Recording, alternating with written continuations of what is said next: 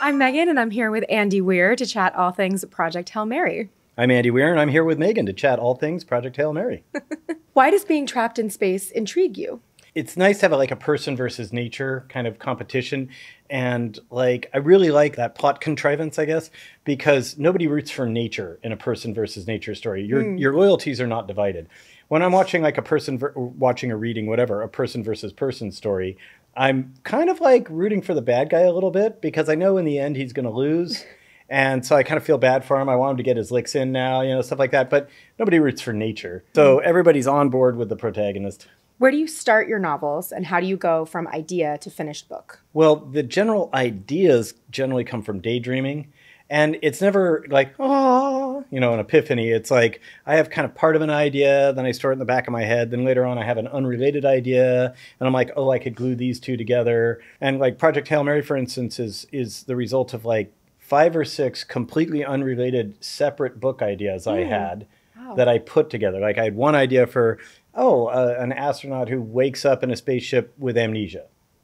Okay. Another one was, a mass conversion based fuel. Okay. Another one was a first contact story. And another one was what if a person was given complete, utter authority over everything in the world to solve a critical problem? And so that was another one. And so Project Hail Mary is basically a collection of ideas that I had bouncing around in my head that kind of fit together well, and then I sanded off the edges. And how do you sand off the edges with so many disparate ideas? Well, they fit together well. It wasn't here are the ideas, I need to cram them together. It was okay, I'm starting to develop an idea for a plot. Oh, you know what would slot in well here is that one idea I had earlier about this, and I could put this in there and that would fit, and it's more like a jigsaw puzzle. So your main character wakes up in space with no memory, as you mentioned. That sounds like a nightmare. Did you set out to create the most terrifying idea ever in space? Yeah, I mean, I think there are much more terrifying things that can happen to you, but he wakes up with amnesia, and I mean, it's such a trope, right? Starting a story with a guy waking up with amnesia. Okay, that's been done just 10,000 times or something. And I freely admit it was just a cheap way for me to tell the story in a way that kept the plot moving along interestingly with the flashbacks. So basically, I wanted to tell the story of Ryland on the ship and everything that happens beyond there. But there's a lot of setup that caused that to happen. All the stuff on Earth, all the discoveries, all the things like that. But if I told the story linearly, it would be really unsatisfying. You'd have all the stuff that takes place on Earth, then the Hail Mary leaves, and then you never see the Earthside characters again ever.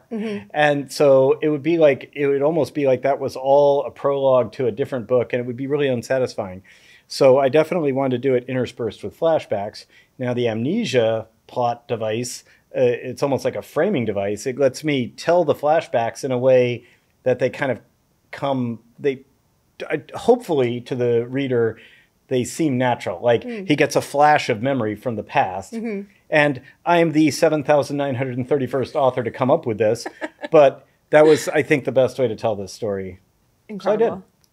So an extraterrestrial character communicates through music. How did you come up with that idea? Is music an important form of communication to you? For that species, the Iridians, I built up the entire biosphere of Arid in my mind of, okay, we start out, so that planet is a real exoplanet. It actually exists. Wow. Yeah. And it just because we're now able to find planets on other stars. That's really cool. I love the future. It's awesome. And so that's a real exoplanet that I chose to be his, the homeworld. And then I started, I took all the information that we know about that exoplanet and said, okay, that's set in stone. That's canon. Anything that we don't know, I could just make up. So we know its mass, we know how far it is from its star, we know how long it takes to orbit its star, stuff like that. But we don't know its composition, we don't know if it's a rocky planet like Earth or a gas giant, we don't know any of that. So I got to make all that up. I said, okay, it has about the same density as Earth, and to have this mass at that same density, what's its diameter? Okay, it's this big. It's really close to the star. I want there to be liquid water on the surface, but it would be really, really, really hot on the surface. So how do I keep the water from boiling away? Well, the answer is a really, really high pressure keeps water from boiling. Okay, so they have a really high atmospheric pressure. And then I'm like, how do they have such a thick atmosphere when they're so close to their star? Because the star acts like a sandblaster. And I'm like, well, the way Earth did it was by having a strong magnetic field. So these guys have a way strong magnetic field. In order to have a way strong magnetic field, you have to be spinning really fast. The planet has to be spinning fast. So it has a rotation period of six hours. So then I had the environment. Okay, now I've created an environment on this exoplanet where you have liquid water. Then I'm like, what evolves there? I'm like, well, the atmosphere is so thick that light doesn't reach the surface. So there's no need to evolve vision because there's no benefit to it. Okay. How would you get a sense of your three-dimensional environment if you cannot evolve vision? And I thought the obvious answer is echolocation, sound.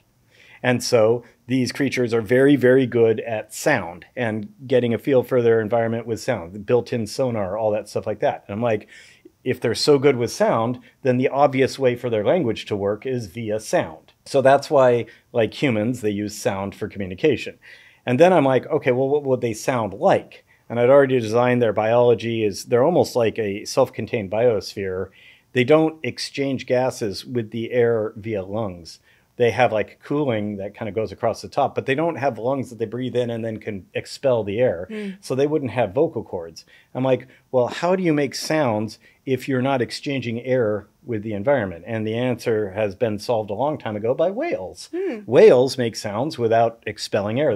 They just kind of move air back and forth across their vocal cords. And I'm like, okay, so that's what they do. So the end result is they make musical notes like And I decided they have like 5 of those little sound bladders around their body so they can make chords. And then a chord is a word, and then they have a language. And just like any other world, they have lots of different cultures, so they have lots of different languages. And they're just one part of an entire biosphere. So that was like a way longer answer than you wanted, but that's what editing is for. No, it's fascinating. I am so on board. It leads very well into my next question, which is, how do you balance the narrative intrigue and being scientifically accurate? Well, for me, the scientific accuracy almost always takes priority. Like if I come up with a cool idea, but it's not supported by the science, then I've got to ditch the idea or modify it. And so one of the most important things is whatever you're writing, whether it's a fantasy story or a science fiction story, if it's not something that could drop into the real world, like a drama or a romance or something like that, then you're going to have some rules that you've come up with. You know, they might violate the actual rules of physics, but that's okay. Like I have no problem watching Star Trek. They've got warp drive. Whatever. That's fine. You've come up with the rules of the universe that your story takes place in. You have to follow those rules, or the reader will go like, wait, what about this? What about that? What about that? So, I mean, one of my biggest gripes watching the classic Star Trek series is their ship can go many, many times the speed of light. But in one episode, they were going from the planet Mercury to the planet Earth, and it was like taking them a while. I'm like, Mercury's like 7 light minutes away from Earth. If you're going like 20 times the speed of light, it should be a matter of seconds for you to get from Mercury to Earth. So like, what the hell, Gene Roddenberry, who's already dead by the time I'm making this observation.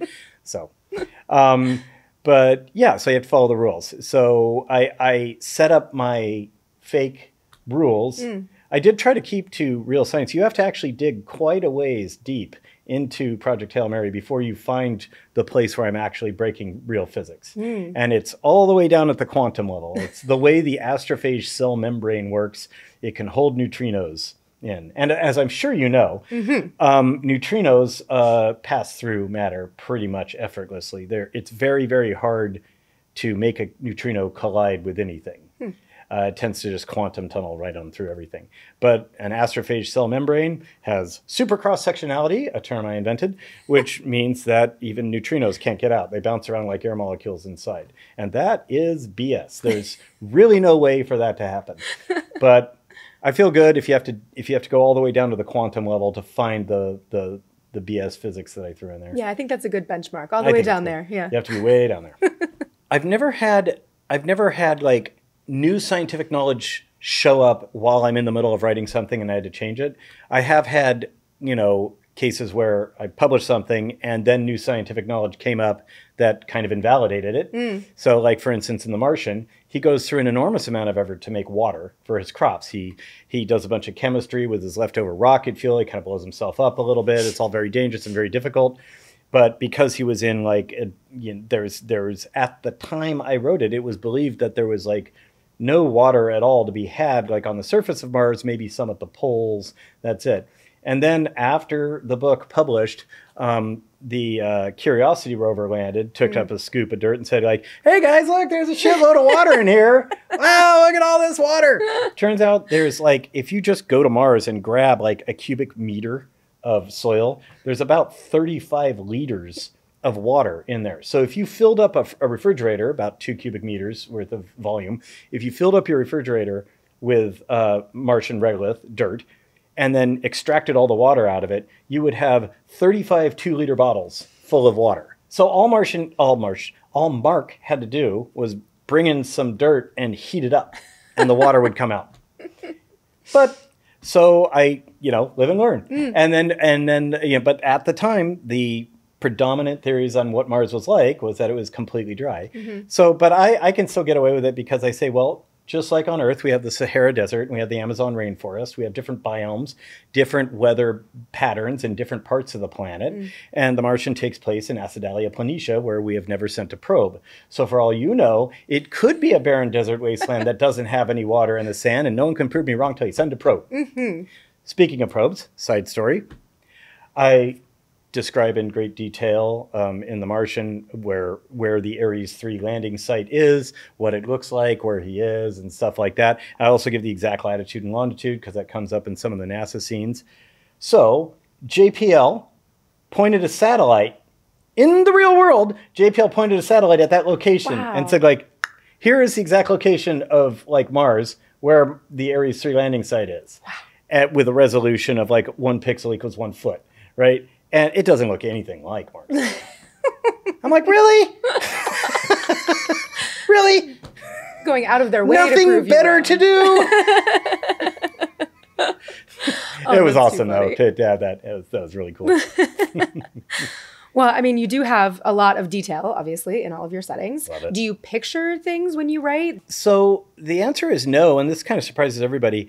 I don't have a very visual imagination. I'm good at imagining, I think, good at imagining concepts and ideas and this and that and the other thing. And so problems and solutions and all that stuff like that. But in my mind, when I'm conjuring up an image of what's going on, the people are kind of blobs.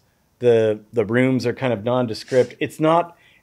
They say that people have this, there's a range of how people's inner movie theater works. And some people have it very, very crisp. Like you see every little detail in your imagination, and other people see like nothing at all, like no Bob. And I'm not all the way to the nothing at all side, but like I'm kind of toward that side. So I don't have that much of a visual imagination. Like at the end of writing Project Hail Mary, if you ask me, what does Ryland look like? I'd be like, I don't know. And then, if you ask what did Rocky look like, I'm like, well, I know that he's like got a rocky carapace and he's pentagonally symmetrical, but I didn't have a firm image in my mind of what anything looked like, what the lab looked like, what Rocky's ship looked like, nothing. I had a vague notion of what the Hail Mary itself looked like because I designed it. I wanted to design it to like work. And so I've got this rudimentary drawing of it at the beginning of the book. But yeah, so the answer to your question is no, I really don't get anything. So then what's cool is when, like in The Martian, they made a movie out of my book, and now PHM, it's like that then becomes the correct answer in my head. So people say, what do you think Ryan Grace looks like? I'm like, looks like Ryan Gosling, because I've seen cuts of the film now. I've seen entire revs of the film as they go by because I'm a producer on the film. And I'm like, okay, that's Ryland Grace. And now my head has like retrofitted him. It's like, boop. Okay, that is what Ryland Grace does and has always looked like. Wow. Just supersedes entirely anything you had in your brain before. But I didn't have anything in my brain before. Okay. So it's just like assigned it,